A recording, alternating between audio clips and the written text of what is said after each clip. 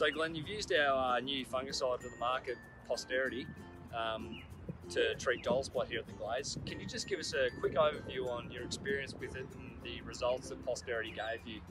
Yeah, absolutely, mate. For us, we had an outbreak around that first week of May, and it was pretty bad, the dollar spot this year. And with selecting our Posterity, we got through it and applied it twice, and it's got us through the whole season. So I watched the turf surfaces pretty much change. Within a week, we had no dollar spot, and it was incredible. It was I haven't seen a product work like that for some time, so it was great for us, and it gave us the longevity that we didn't really have to worry about it for the rest of the season.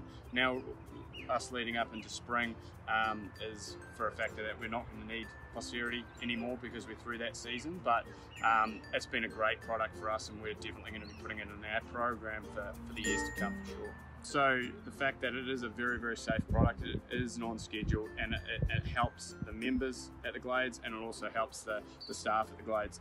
You can probably nearly hear the cars going past right now. We are in an environment, we've got a school next door to us, we've got a main road, and we've got houses all around the Glades, and that's a huge thing for us moving forward. We're always looking at the safest products to use, and with this one coming out on the market, it was a massive thing for us to be able to use the safest product and for it to work very, very well. Awesome. And it did. That's great, mate.